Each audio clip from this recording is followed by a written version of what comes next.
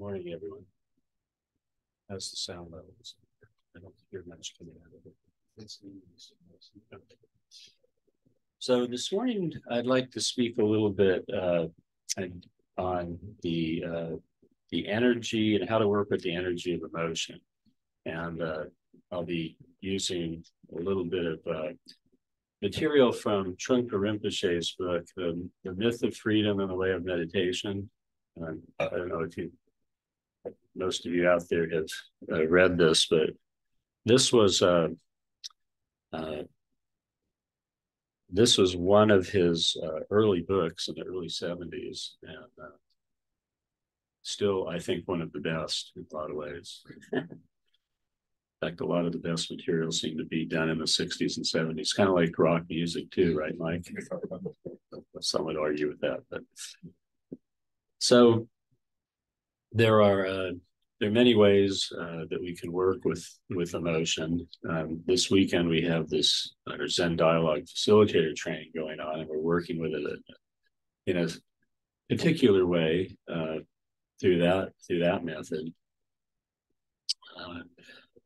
But what I'd like to look at today is how we work with actually the energetics of the process of emotion. So we have this unique perspective as human beings. We have access to this spacious quality of mind. We can call it Buddha mind or whatever term you want to use for it.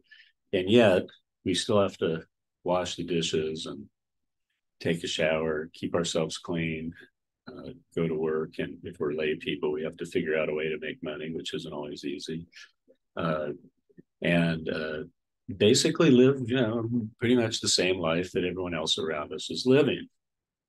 But it doesn't mean that we're relating in the same way to what's happening around us with somebody that doesn't understand, that they doesn't come to the understanding in the same way that we do through our practice here. So in 1970, I started doing yoga from books. There were no teachers or schools around where I grew up in that time. Now there's one on every street corner. There's a yoga studio. There's more yoga teachers and Zen teachers now than there are probably Catholic priests in the country, I would guess. But back then it was just the opposite. And so I was reading from books, and the books, they talked about meditating. And so I started meditating. And it was interesting. The other day during one of our Wednesday sittings, I, for the first time in many years, went back to the first meditation that I ever did in this lifetime, which was when I was 17 years old. And I remember quite clearly that that very first sitting, I had an experience of the expansive, spacious quality of mind. And I went, oh. I've been reading all this stuff in these books about it, and all of a sudden I had an awakening to that.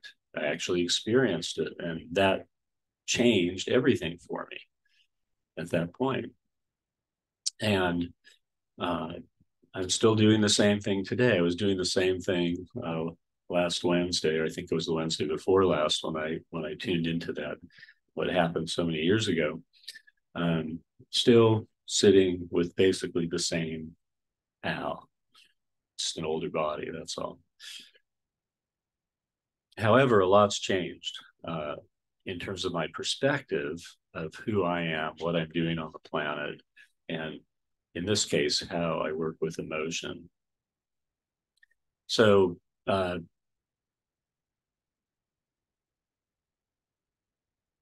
there's a bit of a disconnect, I think, in Zen between the experience of the awakened mind and emotion, which is a product of being a human being, essentially. And there's not a lot of talk in traditional Zen writing about the power of emotion and how it can derail us or help us, as the case may be. That's because of the nature of the practice as defined in traditional Zen, is dealing much more with this process of how we awaken to the state of Buddhahood And in a monastic setting where people were removed from the everyday stuff that we deal with in a certain way, and yet they had emotions. I'm sure there was jealousy and anger and all that kind of stuff that arose. In fact, there's evidence of it in some of the stories, but there isn't any talk about how to work with it. So one of the things that always appealed to me about Trungpa Rinpoche's teachings, being what I would call a modern Tibetan Buddhist teacher, is that he really got into that. He really got into, in what's called the Vajrayana school, how they work with these various aspects of being human, which isn't really talked about much in Zen. Now, wasn't really. I mean, in current times, there's a lot of psychotherapists and teachers, and there's a lot more speaking about this in Zen now. I think it's actually a wonderful addition to Zen, that in modern times we do deal with this. But I still go back to what Trungpa Rinpoche talks about because it's so clear. And so no matter how much that we experience the undifferentiated spacious quality of mind, it doesn't necessarily mean that we've then worked on that, the human part of us, that where emotion is arising, sometimes in response to times when we're highly triggered, or even just in the course of an average day. What do we do as Zen practitioners when we feel overcome by emotion, when we feel overcome by sadness or anger or frustration or whatever the particular feeling or emotion is? And in the Zen dialogue method, we have a particular way of working with it, but I'm not going to actually talk about that way today because I've done that a lot in the past. This is a little different way of working with it.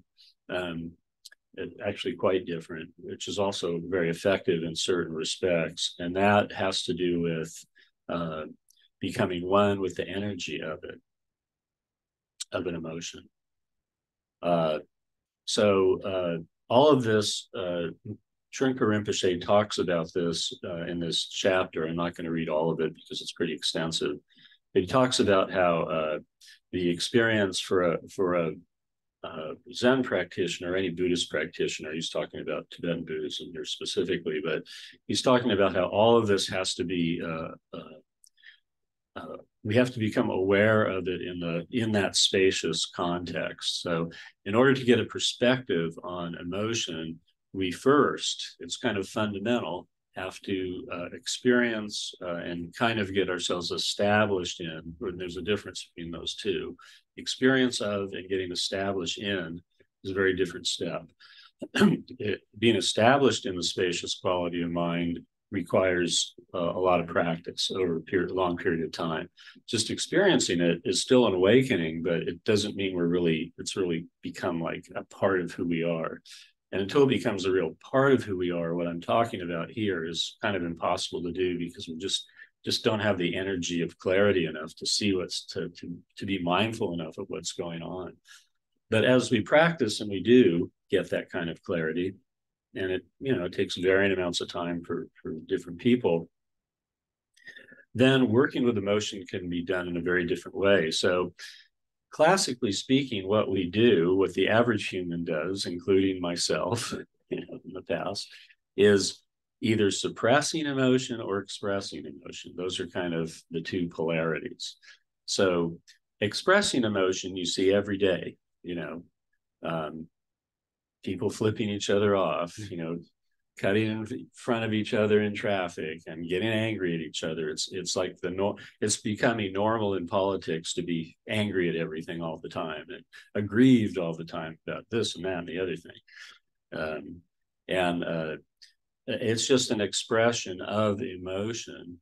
It's not that I'm saying that's good or bad, but the problem with expressing emotion, it's often fine to express it, but if it's done to excess, then it can get very dangerous. And we see things escalating through emotional encounters with two or more people, where something very simple and practical becomes a reason to take out a gun and kill somebody, maybe, or to injure somebody else or whatever. So things can escalate with emotion, obviously. So degree is very important.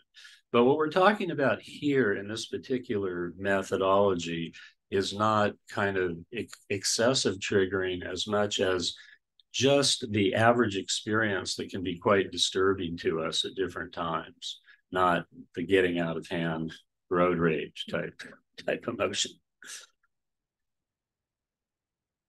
So expression is one way.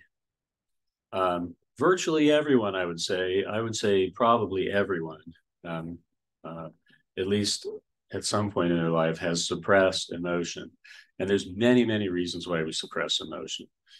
Probably as many as there are people on the planet, if not many more than that.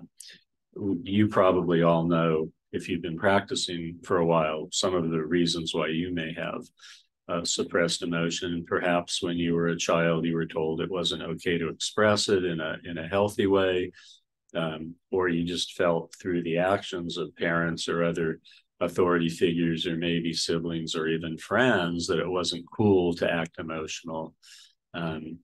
If you look at the myths of the Western, of the Old West, which kind of was very prominent in our culture when I was growing up, both the cowboys and the Indians were very unemotional. It wasn't cool for an Indian to be emotional. I think that often that was kind of the way they did things as warriors. And then the cowboys were the same way. You didn't see a cowboy usually crying, for instance. I'm sure many of them did, but that's not what they showed in the mythical literature and the mythical movies and TV shows and whatever. There was always this taciturn, not unemotional person, and that was the person who got things done on their own, usually, sometimes with the help of a few other sidekicks. But it was mainly one person, usually a man.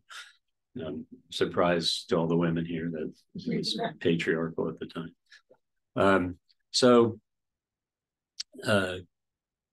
But those of us who practice with this, we begin to recognize what some of the downside of suppression of emotion is. There's tremendous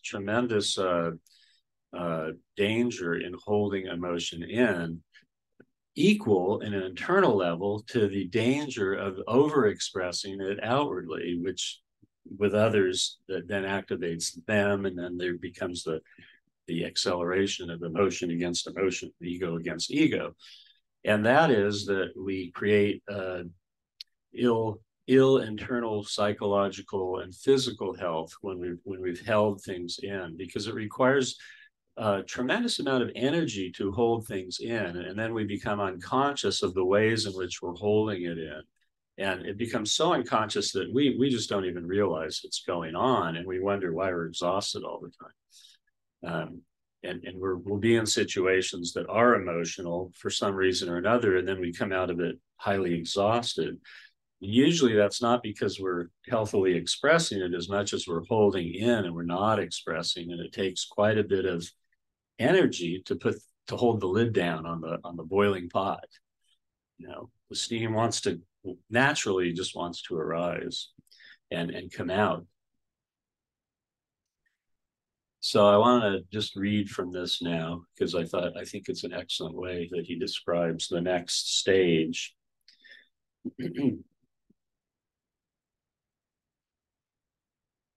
This is from The Myth of Freedom, and the chapter is called The Dualistic Barrier, which is quite appropriate. We are speaking here of becoming one with the emotions. This is different from and in contrast to the usual approach of suppressing them or acting them out. If we are suppressing our emotions, it is extremely dangerous because we're regarding them as something terrible, shameful. We are regarding them as something terrible. I'm sorry, shameful. I read that twice, which means that our relationship to our emotions is not really open. Once we try to suppress them, sooner or later, they're going to step out and explode. There's another possibility. If you do not suppress your emotions, then you really allow yourself to come out and be carried away by them. This way of dealing with the emotions also comes from a kind of panic. Your relationship with your emotions has not been properly reconciled. This is another way of escaping from the actual emotion. It's kind of an interesting way to look at it, right? I'll read that again. This is another way of escaping from the actual emotion, another kind of release, but it's a false release. It is a confusion of mind and matter, thinking that the physical act of practicing emotions, of putting them into effect, supposedly will cure the emotion, relieve their irritation. But generally, it simply reinforces them. And the emotions become more powerful. The relationship between the emotion and mind is not quite clear here, so still lack of clarity. So the intelligent way of working with emotions is to try to relate with their basic substance, the abstract quality of the emotions, so to speak. The basic isness quality of the emotions, the fundamental nature of the emotion is just energy. And if one is able to relate with energy, then the energies have no conflict with you. They become a natural process. So trying to suppress or getting carried away by the emotions becomes irrelevant once a person is completely able to see their basic characteristic, the emotions as they are, which is essentially shunyata, or emptiness or spacious quality. The barrier, the wall between you and your projections, the hysterical and paranoid aspects of your relationship to your projections, has been removed. Well, not exactly removed, but seen through. When there is no panic involved in dealing with the emotions, then you can deal with them completely and properly. Then you are like someone who is completely skilled in his profession, who does not panic, but just does the work completely and thoroughly.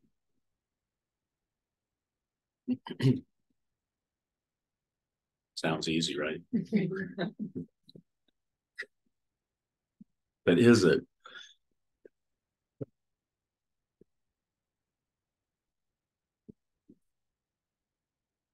Yeah, it is actually. It's quite easy. It's quite simple, but that doesn't mean that it's easy for us to do it. It always amazes me when you see someone who's really great at something, who's a real master of anything that we do. It can be painting, it can be motorcycle riding, it can be speaking, it can be, I don't know, any activity. There are people who have practiced it a lot, and you watch them do it. I could do that. There's this movie about Jackson Pollock. He was this artist that threw paint against the canvas. I can do that. I can throw paint against the canvas, but actually I couldn't, because the way he was not doing it just randomly. It was coming out of his many years of working with painting, and so it was not the same as if someone just threw it at the wall. Um, Improvising in jazz is not the same as just playing any note randomly, although to someone who's untrained in it, it might sound like it, but it's not. It's based on studying scales for many, many years, and also having the ear to hear what you're playing against. And then it functions naturally. So there's a naturalness to it. It looks really easy. And you try and do it, you go, oh my God, it's so easy. So this is easy for someone who's been doing it and practicing it for a long time and who isn't highly activated. Because even people who are well practiced can be surprised. And this is where we have to be mindful. So all of these kinds of ways of working with things like emotion require mindfulness. Everything requires mindfulness. Whether we're a plumber, electrician, a Zen practitioner, no matter what it is, mindfulness is a necessary component to doing anything well and carefully. We don't want an unmindful, I'm going to be having cataract surgery next month. I don't want an unmindful cataract surgeon. I want him to really be mindful when my eyes are under that knife or laser. Okay. And if he wasn't, he couldn't have done thousands of them. He would have been arrested or something, probably, or certainly not still be an eye surgeon. So have to bring that kind of, it's someone's eye. And interestingly enough, that expression of treat mindfulness like you're handling your own eyeballs. I remember reading that in a Zen text once. Like, imagine it's your own eyes. How important are your eyeballs to you? They're really important. And so that is how carefully we have to be mindful of things like this. Why? Because it's destructive otherwise. The destructive energy of overexpression and the destructive energy of suppression, both in their different ways, have injurious effects and create suffering for ourselves and others. And as practitioners of this path, our object is not to create suffering if we can. There are times it's going to happen anyway, and it can't be avoided. And then that's why we have atonement chants and rituals and other things like that. But for the most part, our object is to alleviate suffering wherever we can. We can't always do it, but in this case, if we're mindful enough, we can. So what is the energy of emotion? There's always energy to every emotion. And let's look at anger, for instance. So anger is often described as being being like heat. Some people experience it as heat or as red. You know, in cartoons, when the bull in the ring, the bullfighter's fighting, gets angry, they show red. You know, like there's something about red that maybe because the Roman god of war was red, Mars. You know. So there's that heat, there's that energy, but it's energy, and that energy starts somewhere. You know, it starts within the body, but it's also happening within this spacious consciousness. And then it rises, it seems to arise. And so can we recognize the arising, which is the energetic aspect of it, before it becomes a full-blown anger response? Once it becomes anger, then we need to work with the anger as best we can. And that's different. It's a different process. But I'm talking about something that requires more mindfulness, so we can start to feel, oh, that's starting to arise. We feel it and we drop. We drop it because it's something we create. We create it, we add to it. There's the energy. The energy arises from some trigger, some ancient trigger within us. And then immediately it becomes something that can quickly get out of control and cause injury to ourselves and others. But if we can catch it, if we can start to feel it arising, then we can drop it. We can drop it. We can just feel the energy. Not just energy. Energy is just energy, like he says here. There's actually no value. There's no particular good or bad that can be put on energy. It just is. It's part of the life force that animates our bodies. You know, what's the difference between a live body and a dead body?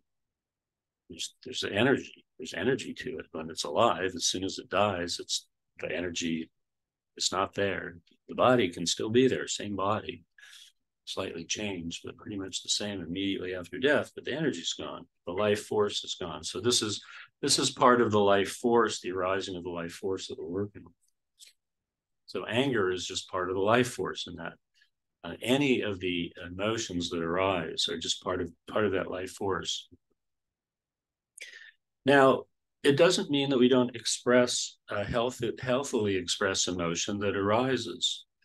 There are many instances where there's no reason to suppress that. There's no reason even particularly to even let it go. But so much of emotion is destructive, and so much of it is coming from this dualistic standpoint, this me versus them standpoint.